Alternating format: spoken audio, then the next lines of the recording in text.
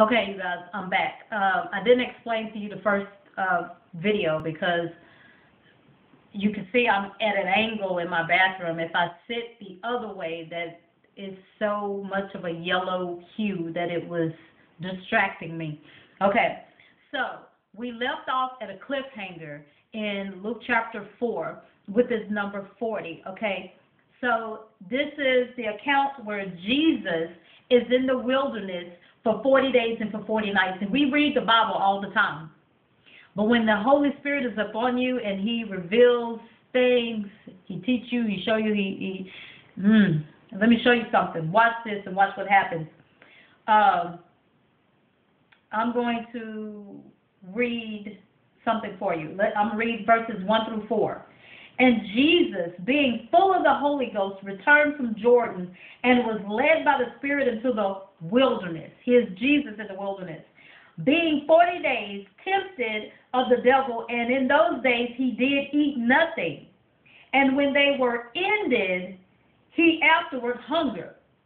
And the devil said unto him, If thou be the Son of God, command this stone that it be made bread. Verse 4, and Jesus answered him, saying, It is written, that man shall not live by bread alone, but by every word that proceedeth out of the mouth of God. Now, let me go back, because I bet you didn't catch this. I didn't either at the first, but watch this. Verse 1 said, And Jesus, being full of the Holy Ghost, returned from Jordan and was led in the wilderness by the Spirit of the Lord. Watch, right? Yeah, okay? So verse 2 said that he was in the wilderness for 40 days, and the devil tempted him, and in those days he ate nothing. But notice in verse 1, it said that he was full of the Holy Ghost. And Satan didn't come to him until, it says that he was, afterward, he was hungry. Afterward? So what was he full on? What was he full on? Okay, so he was, at this point, baptized already. He had been through the water. And remember the dove, that same dove that was in Genesis, the same that lit on him? Okay? And the Lord, the heavens opened and said, This is my son who I'm well pleased. And it descended upon him. He was full already. Why? Because in that dry land, and I hope I'm not giving this up too early, in the dry land, I'm giving it up too early. I'm not going to give it up right now. But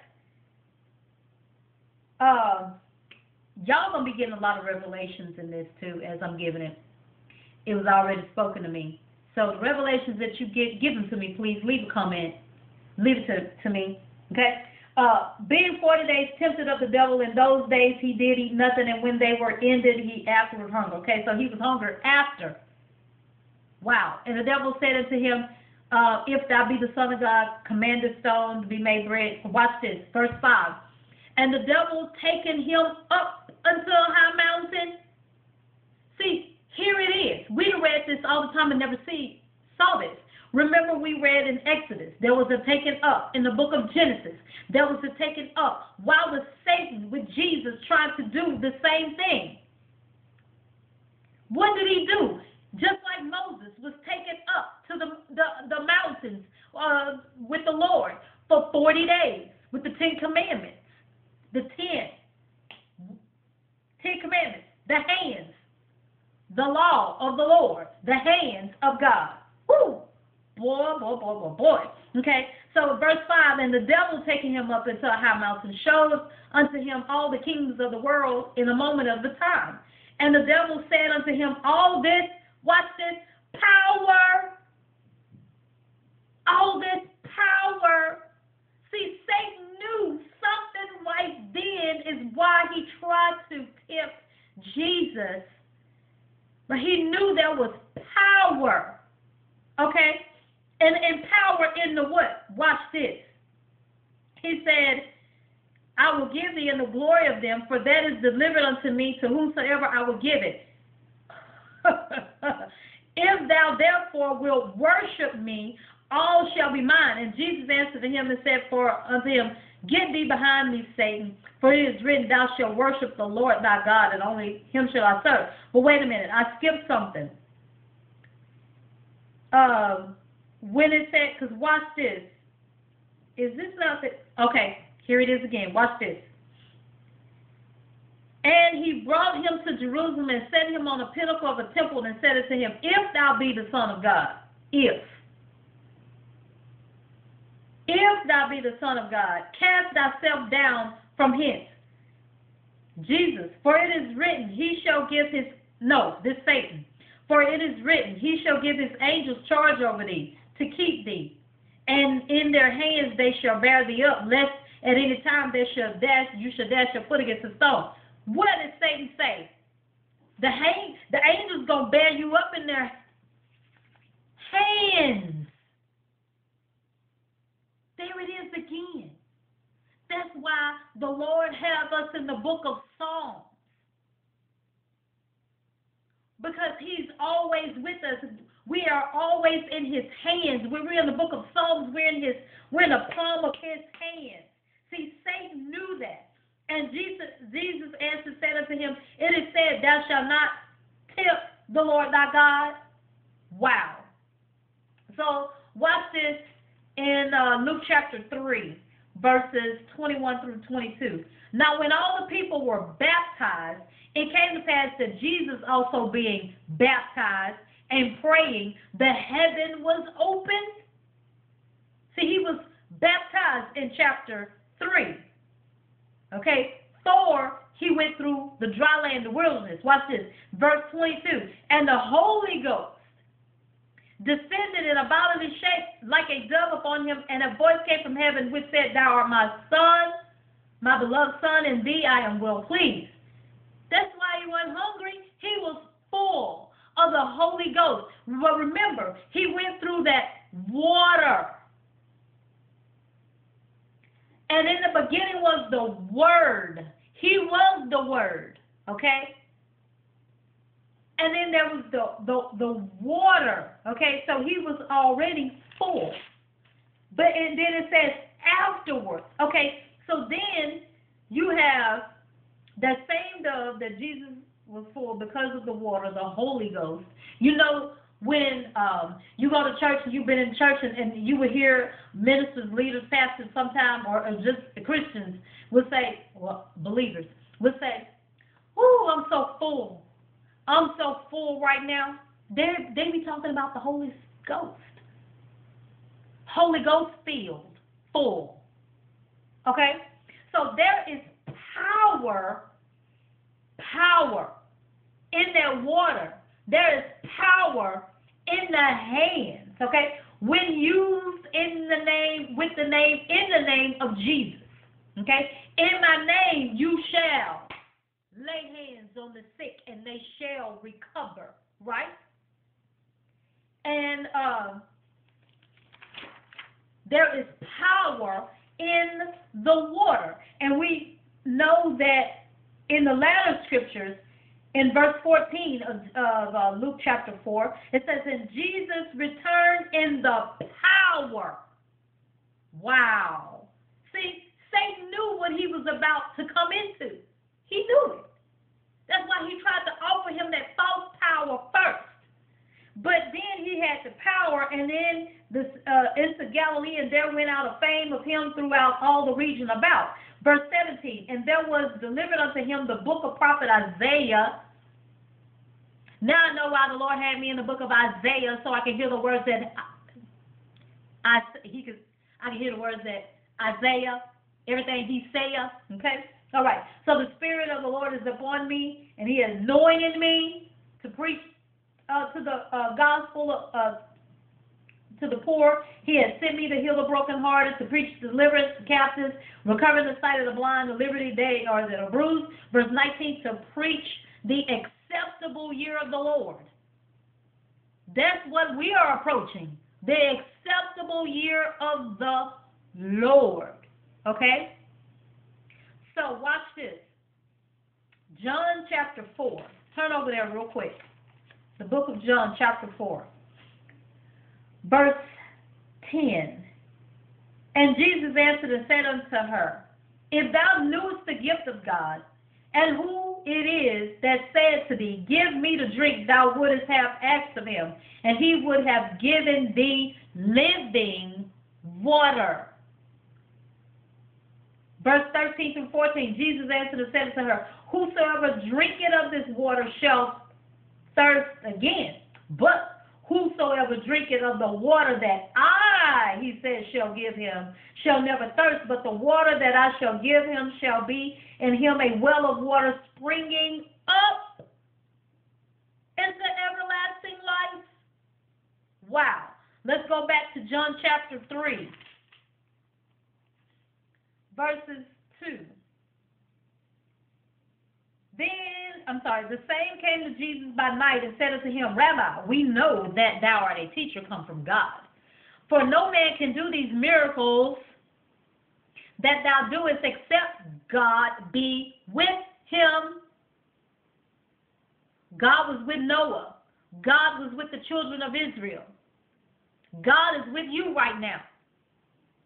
We just don't ever feel like it or know it sometimes. Sometimes we're like the children when they were saying, Moses, why didn't you tell us? You got us out here in Egypt and there is no grace. Why you sent us out here to die?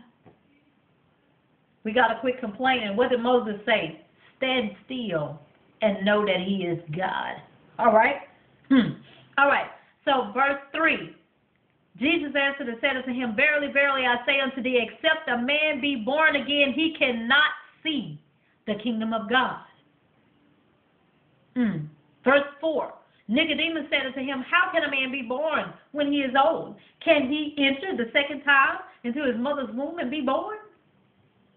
Verse 5. Jesus answered, Verily, verily, I say unto thee, except a man be born of water, and of the Spirit, he cannot enter into the kingdom of God. Verse 14. And as Moses lifted up the serpent in the wilderness, there it is again, the wilderness. Even so must the Son of Man be lifted up. Now watch this revelation. The wilderness is basically a desert, uninhabited, uncultivated place of a dry area. Then Jesus walks through full of the Holy Ghost, of the water, which is the water that's on the Spirit of the Lord, is on the face of the earth. Jesus, the water, the living water, had to go through that dry land. And if I'm not mistaken, that was the last time he had to come through that water. So right now we're in this time where the Lord is getting ready to purify us, and he's coming through our dry land. He's coming through our dry land, you guys. So our birth, watch this, to term, pregnancy, to term, a baby, 40 weeks. 40 weeks.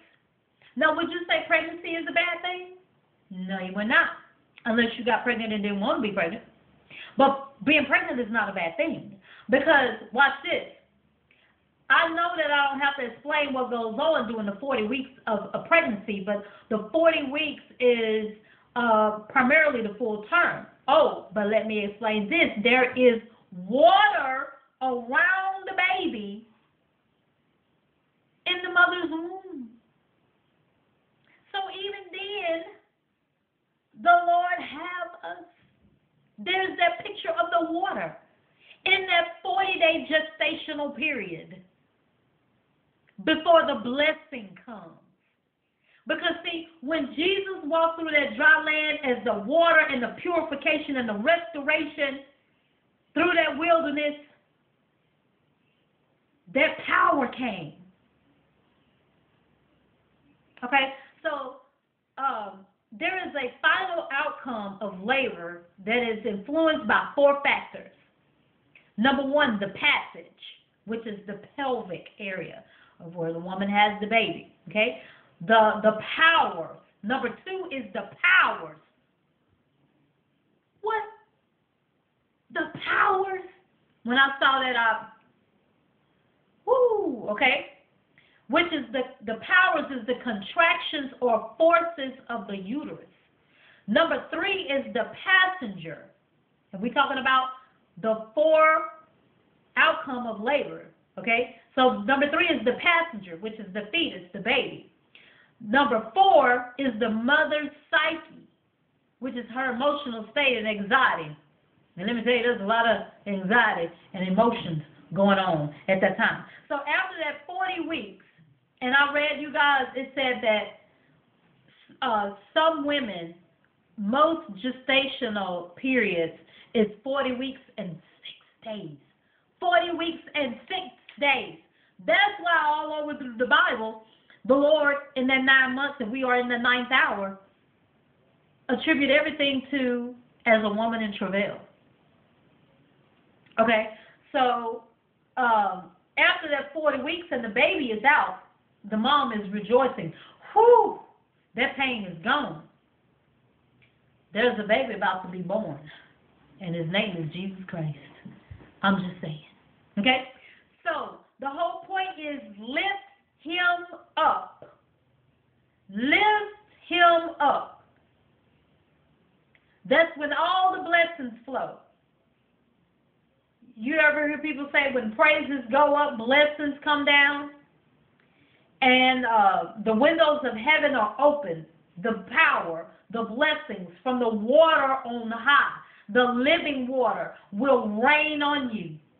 If you're in any type of trial, tribulation, don't get the false thing from Satan. Okay? We have to lift him up. And there's it said in verse 14 of John chapter 3, it says, and as Moses lifted up the serpent in the wilderness, even so must the Son of Man be lifted up. Watch this. Let me show you something. Thank you, Holy Spirit, because I almost forgot. Let's run on over to, wait, did I cover everything? Wait. Oh, watch this. Before I even go there, watch this. This came to me after the birth thing. I was on my way from the grocery store today and got this birth thing. I was the Holy Spirit did came and gave that to me. I was like, oh, that's right. And water is around us when the baby is in the belly. Oh, that's right. A woman is at full term in 40 weeks. And you can hear the Holy Spirit say, now, is that a bad thing? No.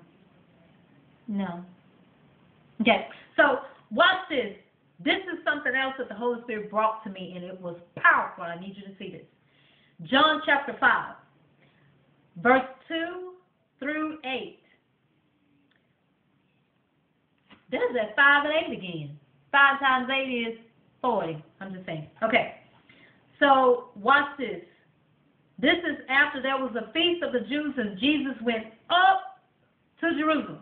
Verse 2. Now, there is at Jerusalem by the sheep market a pool, which is called in the Hebrew tongue Bethesda, okay, having 5 porches. In these lay a great multitude of impotent folk, of blind, halt, withered, waiting for the moving of the water. For an angel went down at a certain season in the pool and troubled the water. Whosoever when then first after the troubling of the water stepped in was made whole of whatsoever disease he had. So, verse 5. And a certain man was there, which had an infirmity 38 years. And here comes Jesus to make him whole before his 40th birthday. I'm just saying. Verse 6. When Jesus saw him lie and knew that he had been now a long time in that case, he said unto him, wilt thou be made whole? Do you want to be made whole?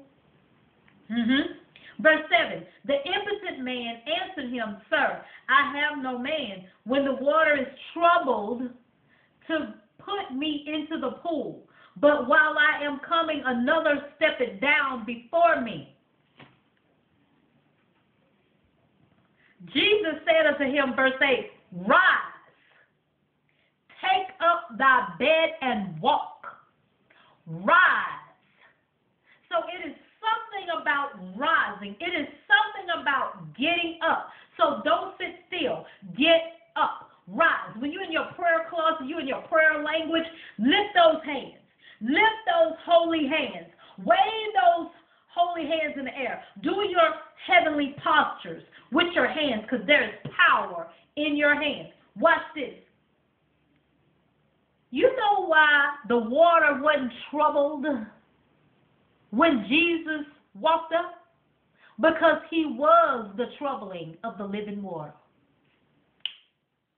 Go and give God some praise. He didn't have to do that.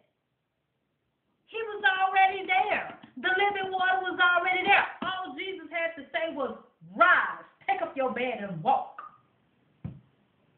See, that's the same power that we are getting ready to step into. That's the same power. That's why we are going through some Pharaoh propositions right now. Some Pharaoh propositions, some separation. I got other family members that won't talk to me because I did the video about the tithing. And I just got some that just won't talk to me just because I done turned my life to Christ and they don't like me. Whatever. We pray for them. That's what we do. But I hope this has been a blessing to you guys, because it has really been a blessing to me. I am so glad that this 40 thing, you know, let me just show you something. I even was praying to the Lord. I was like, Lord, is this not from you? Please take it away. I don't want to see it. Take it away. Because, see, we've always, 40 is testing a trial, and you're like, ooh. You cringe, right? Well, let me just show you something. When the Lord is trying to get something to you, you're going to go through a few things. So, let me show you something with this. First off, today, I had a message sent to me from Miss Campbell at 4:44. Watch this. This was today. A video came up of mine talking about the day and the night. I got a new phone too. See that? 40%, and it was 4:40 p.m. And I just can't begin to tell you. Look at it, the 444s. I got so many pictures of that. The number 44. It's amazing. But I have lots and lots of pictures of this 40. Everywhere, the number 40. Everywhere. I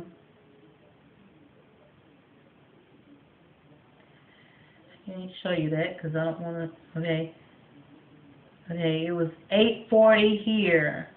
I was reading something at the time, trying to get answers. It's 7:40. I have an 8:40. This is just like I said. Whatever number that he has me to try to get revelation on, it's around me everywhere. I couldn't get away from it. I couldn't. I would try my best not to see it. I would look at the clock. It's 6:38. I would make sure let me find something to do because I don't want to see it. I don't want to see 40. I don't want to. I get a message or a phone call at 6:40. You gonna see it. You gonna see it. It's 24:44. Wow. See what I'm saying? These numbers, the numbers find you. You don't look for these numbers. Half of us trying to run from these numbers sometimes, especially you don't know what they mean. But I'm so glad I know what 40 mean now. You can keep it now, Lord. He could stay now. Anyway, I hope you've been blessed by this video as I have. I'm going to upload the both of them now. And make sure you watch both of them because they are truly a blessing. The revelations that you get from it, make sure you let me know. Okay? Thanks. Love you. See you next video.